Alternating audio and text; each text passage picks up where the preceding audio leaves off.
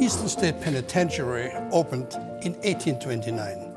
It was just not a place for prisoners, but also for rehabilitation and the first of its kind. This episode is also a first of its kind. Normally you see me making elaborate meals. This time around, I'm going to portray the food that was served to the prisoners right here in Eastern State Penitentiary in the 19th century. Be my captive audience for this taste of history.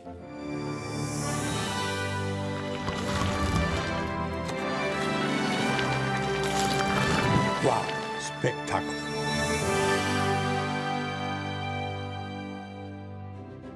A taste of history is made possible by Sandals Resorts, the luxury included vacation.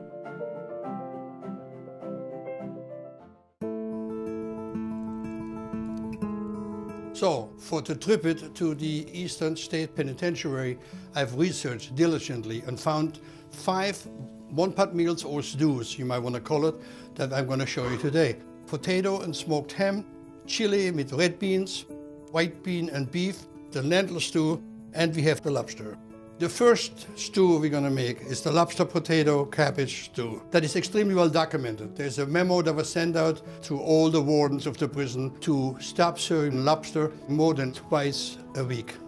Just imagine, lobster now is a delicacy, it's been for a long time, but in the 18th century it was used as bait. I have a pot already in the fire that's boiling away. I'm just going to get some of the root vegetables into it.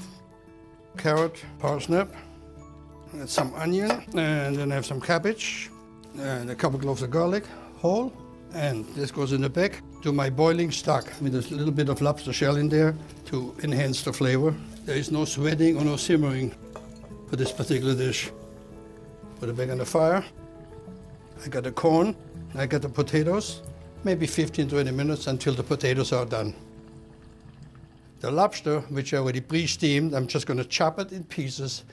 Last moment, when everything is finished, put it together, check for salt and pepper, and we're ready to serve it.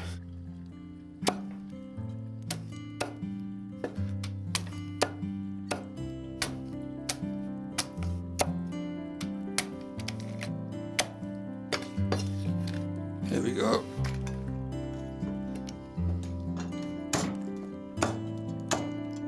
Well, it's a mess, as you can see, but it's a good mess because it tastes delicious. So since I pre-blanched the lobster, it's not completely cooked, but it's pre-blanched, I'm letting it sit here until my stock is completely ready, potatoes are done, vegetables are done. Now, the next dish I'm making would be most likely the one that would have been served most often.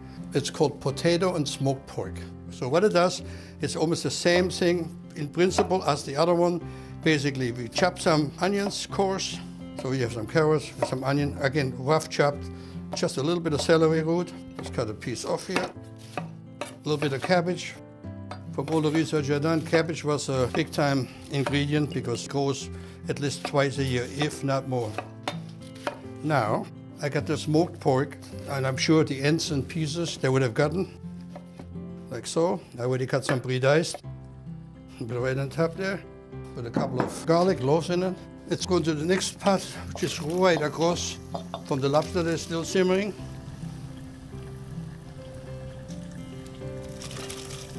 There we go.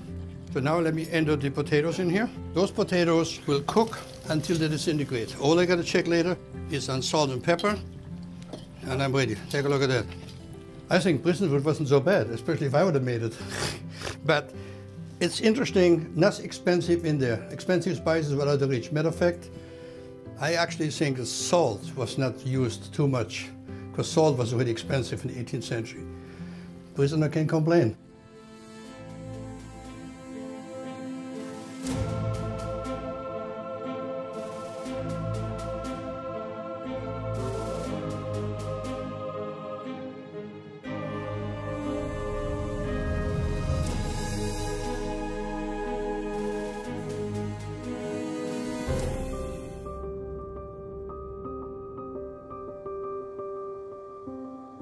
Eastern State Penitentiary was the world's first true penitentiary, designed to instill fear and regret and penitence in the hearts of its inhabitants.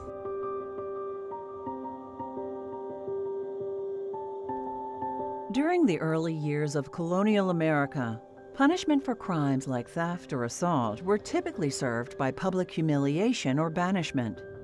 Jailhouses were seen as holding pens, small, dark, overcrowded cells infested with disease, vice, and corruption. To many, minor infractions were often equivalent to a death sentence.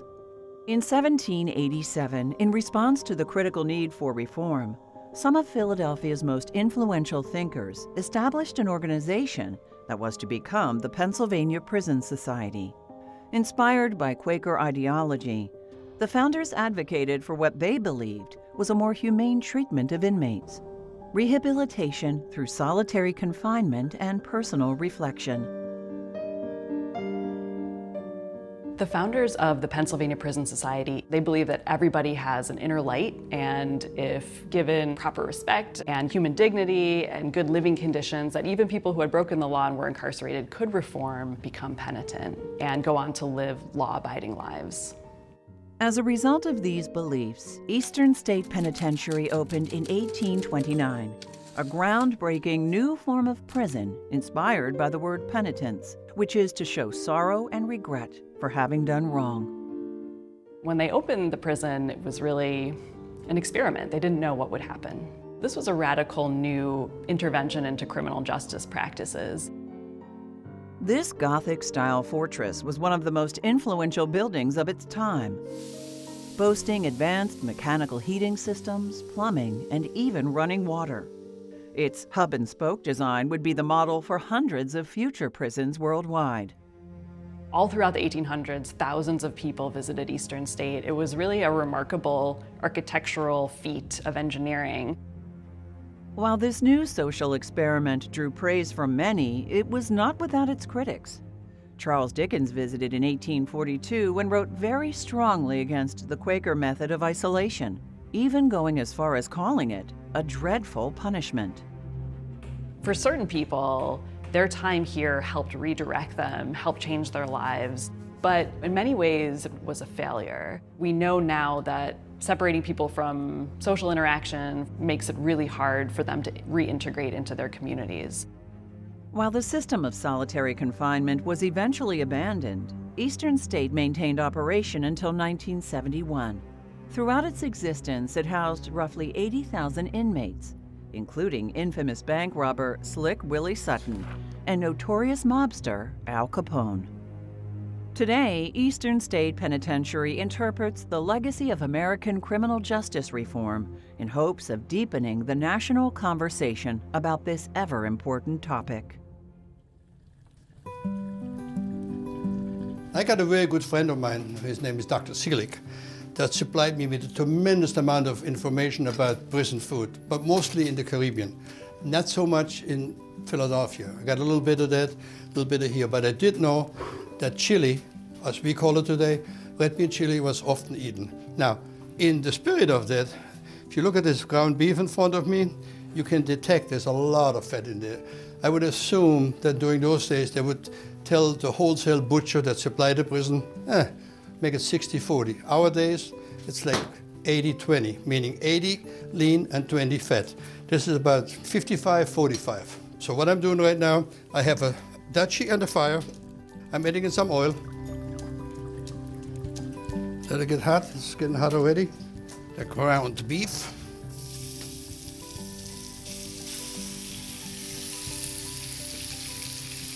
And I'm just gonna let that cook up really good. You can smell already how the fat is rendering out. It's just what you want. While this is cooking over here, I'm getting ready to slice the onions. So the onions I would make really a coarse dice, not too fine. So here, the onion and the beans, when they cook together, is the binder. So I got the garlic, I put it right in here, already chopped. So let me look at the, oh, look at that. Rendering perfectly. Ground beef is just a little bit more fire. And then I add the garlic and the onion. Beautiful. I have a little bit of tomato paste, which most likely would have been a stretch in those days, but hey. I have no put salt or pepper in any of this much later. So now I'm putting in the beans. And now it's going to get a couple of ladles of water. And now it's going to get some chili powder on top. It'll take about maybe half an hour. So let's see here. Oh yeah. Tell you what, it's actually very good tasting. I honestly struggled with those recipes because not much information is there. But I will say, depending, if a good chef was in prison, you would have gotten that. If they had me in prison, it would have been the same way. But who knows who was doing the cooking? Annie, it's such a pleasure to meet you. Same, welcome. I've never been to prison, so maybe you can help me demystify the Eastern State Penitentiary, can you? I'll do my best, yeah. Thank you. We are standing in the Center Surveillance Hub at Eastern State Penitentiary. All of the cell blocks radiate out from the central hub. It was all about surveillance and silence and solitude. So a guard could stand in the center hub, basically keep tabs on the whole penitentiary. Just walking into the front gate, you just feel the heaviness. And then you envision what went down here, you know? You can get a sense of all of the stories that lived behind these walls. We think that there were about 80,000 people who lived here over time. And as you probably noticed, it's a huge medieval Gothic-looking facade. And it was intended to instill fear in the hearts of people passing by, that they would never want to break the law, they would never want to be a prisoner in this building. Well, and I think they were successful at that, wouldn't you think? Because even today, when you drive by here, it still gives you the chills a little bit, It really does. Do you want to check out some other parts of the building? Love to. So, Chef, we are standing in cell block 7. This is one of the original 7 cell blocks of the penitentiary. It was finished in 1836. What's impressive to me, it's a marvel of construction. Just think about it. Yeah, it had running water and flush toilets before the White House even did. So it was really architecturally magnificent. The original philosophy behind this penitentiary was all about solitude and surveillance and separate confinement. They were led into the penitentiary hooded, so they couldn't get a sense of their surroundings, and also so that their faces would not have been seen by anyone else. The thought was that folks would come in here, they would serve their time, they wouldn't be known to anyone else, and they would be able to leave and get a job or re-enter society a little more smoothly. Do we know how much time they got out of the cell during this era? Do we know? Prisoners would have been living in these cells 23 out of 24 hours a day. They had 2 half-hour exercise breaks. Just imagine spending your entire life in this cell 23 hours of the day. In the 1830s, when the prison was just taking off, prisoners would have bathed maybe every 2 weeks or so. They weren't allowed visits from family and friends. They weren't allowed letters. The guards wore socks over their shoes, so when they walked through the hallways, the prisoners couldn't hear them. It was a really isolating existence. You maybe remember what you did to get in here, right? Right.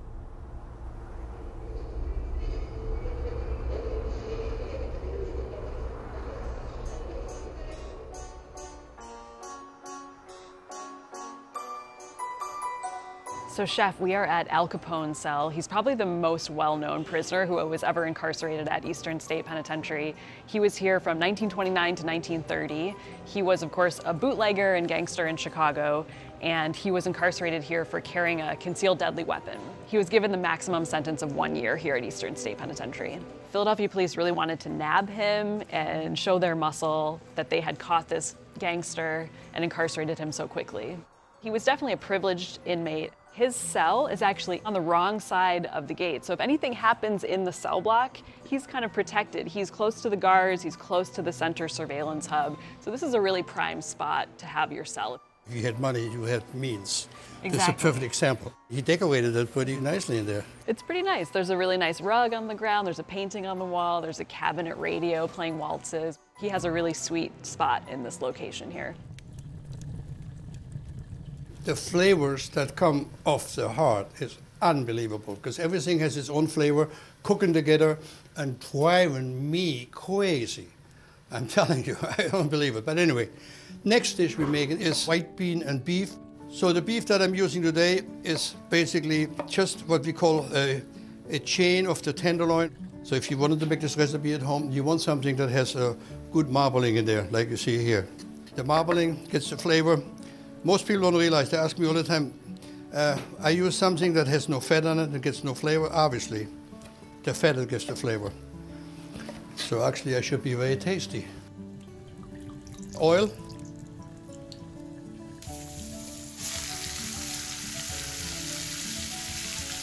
I'm sure this amount of beef would have most likely fed a whole cell block. If they're lucky to get a piece in there. The potatoes I'm adding in there would just be cooked until they're completely disintegrated as well. Garlic right on top. The flavors. First time I taste the fish, they have this much flavor coming at me because I got already 4 different stews behind me. Each one with its own flavor profile. Mind-boggling. All right, onion goes in. All right, onion. Put the onion, the garlic into it. I don't need to sweat it anymore, then it's already there. Now I'm adding the white beans and the potatoes go right with it. Now remember, those potatoes will disintegrate, which is the idea. Water.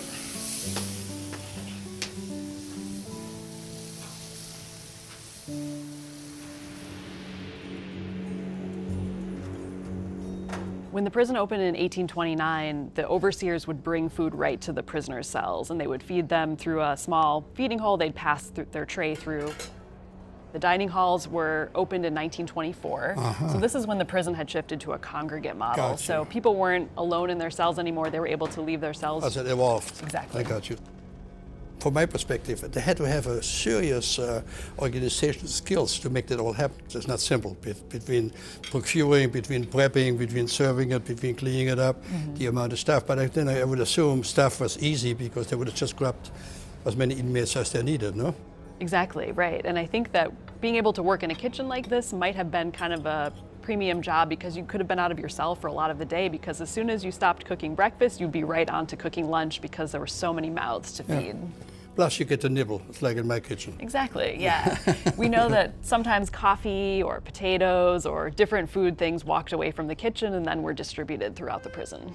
For a little extra. For a little cash. Yeah. It was like a little side hustle that a prisoner might have. Yeah. For the final recipe, which is number 5, is the lentil stew. Now lentils would have been eaten a ton of times. I'm putting a little bit of root vegetable in there, just a tad. A little carrot, parsnip, chop the onions really coarse for this one here.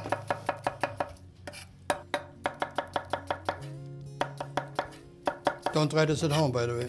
I'm not responsible for your finger. Here we go. And the lentils are here. Everything goes in together. For this particular recipe, no oil. The lentils have been pre-soaked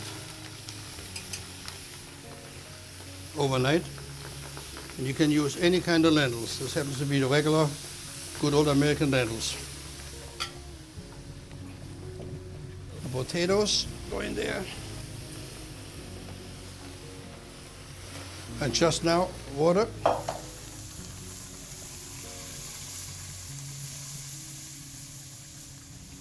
The lentil stew normally, or most of the time, would be eaten without any meat.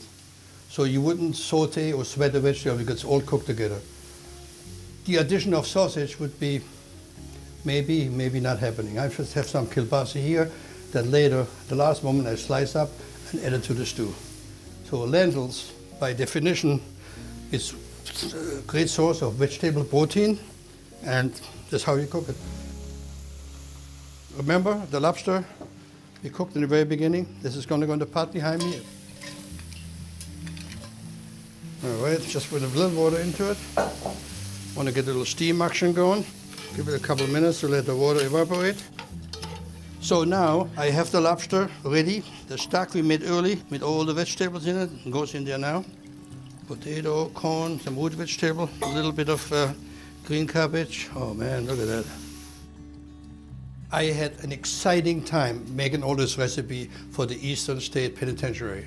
It gives me great pleasure to kind of dive back in history with a lot of research that was delivered, so I feel very comfortable that this recipe would have been close to as they would have had it then.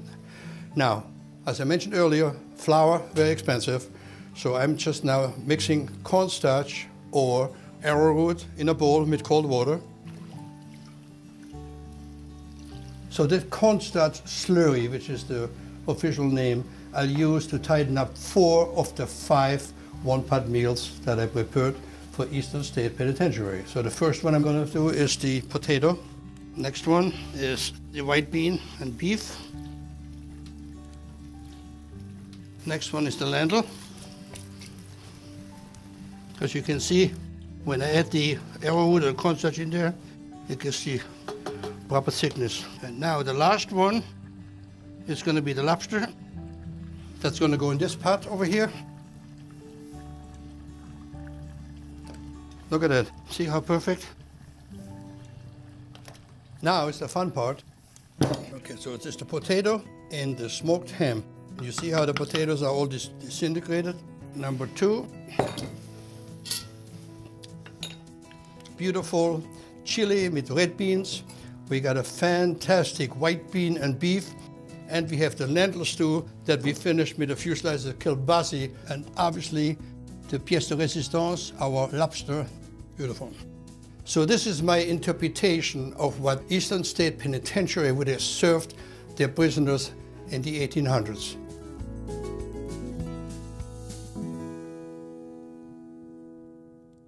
So Diana, one thing is for sure, I never wanted to be a prisoner at the Eastern State Penitentiary. I'll tell you that. That makes 2 of us. But in any case, it was an eye-opening experience examining and touring the Eastern State Penitentiary, which is supposed to be haunted. I didn't see a ghost personally, but so I'm told.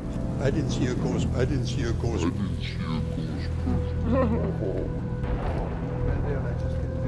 Early days, you know, locked up in your cell 23 hours a day. You got a little food handed you under the door. Rough days. But I did find in the research that occasionally, maybe, who knows, maybe the 4th of July, maybe Christmas, they would get a little shortbread. That's right, and there's only 4 ingredients in this one, so it's hard to mess up. If you're making this at home, not for your prisoners, I suggest high quality ingredients. So, starting with some nice room temperature butter. As you can see, this one is very soft. And to that, we just have some powdered sugar.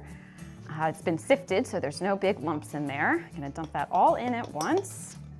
And you want those two, again, to come together really nicely before you add your flour so that there's no sugar pockets, which would just melt out in the oven. It's nice when the butter is so soft because it just melts together perfectly. Okay. All-purpose or cake? All-purpose flour, yep. And a whole bunch. And I'm sure the flour wouldn't have been this color. Probably not, would have been a little darker, maybe some flecks of things. Yeah, it wouldn't have been bleached. No, we have the luxury today of using this beautiful white flour. So we have that, and just a pinch of salt. You can knead it with your hands a little bit, and then you want to refrigerate it until it's nice and cool, or this dough lasts in the freezer for, I would say, up to 6 months, honestly. So, as long as the sentence? As long as your sentence, that's right. This is now a nice moldable ball of dough. Let me see that. Oh yeah. Nice and soft. And this one you can feed to the kids. There's no eggs, so we're just gonna push this together and put it in the refrigerator for at least an hour until it's nice and firm. So it's manageable. A rollable texture, exactly. Away that goes. And lucky for us, we have it I've done that part. So I'm just gonna flour our board here, and we'll just push it down, roll them out. I would assume that they were skimping a little at the prisons. Oh, I'm sure. It was a treat, you know? Yeah, exactly. So even one was... Well, one thing for sure, they all had good teeth, no sugar. That's one way to do it. So we're just going to cut these into rough squares. They don't have to be absolutely perfect, but... And you could certainly, you know, if you're doing this at home, use some fancy cutters. By all means, shortbread hold shape very well when they bake. And I'm just putting them over here on our parchment-lined sheet tray. And then I'm going to refrigerate them one more time. And stick them in the beehive and stick them in the beehive, and how much time done. and temperature for those scones? 325 for about 10 or 15 minutes. They don't take very long, especially with at this thinness. So there, let me check one of those shortbreads here. Yeah. Boy, amazingly beautiful though, huh? Not bad for a prison cookie, huh? Wow, delicious, huh? All that for a taste of history from Eastern State Penitentiary. A Taste of History is made possible by Sandals Resorts, the luxury included vacation. For the past 10 years, I've gotten so many requests for recipes for my show, A Taste of History. Well, now you can find my favorite recipes in the Taste of History cookbook.